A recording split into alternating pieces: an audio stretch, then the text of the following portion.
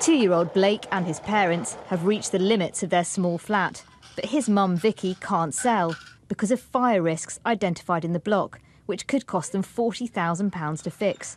While they wait to find out, the chance to have another child is slipping away too. Sadly, both my husband and I have been diagnosed with depression. We're both on antidepressants and both been suffering with anxiety. We are well and truly stuck. We can't move. And by the time this is all resolved, sadly, I think I will probably be too old for us to try for a sibling for Blake. So it has entirely impacted our life choices as a family.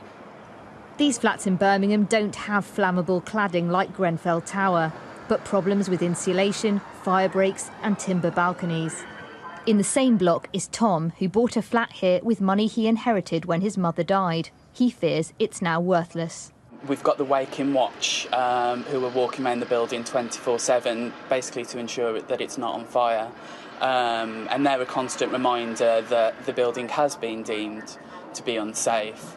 And the Wake-in Watch are also costing us £5,000 a week as well across the development. So there's a lot of financial cost and there's a lot of kind of mental cost as well. Justice for leaseholders! Justice for leaseholders! Others caught up in the cladding crisis came to protest outside Downing Street.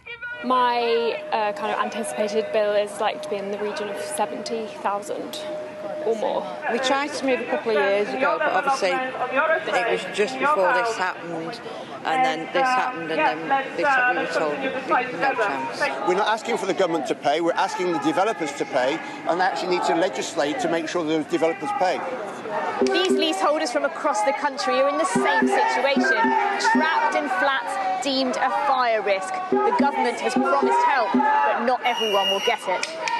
The government have put £5 billion into the removal of dangerous cladding, but some Conservative MPs say they'll push for more when a new law is debated in Parliament. We will definitely be laying amendments and doing everything we can, working cross-party with anybody to actually ensure that leaseholders get some kind of protection. At the moment, there's 5 million people pretty much affected by what's going on, and this is of the government's own making.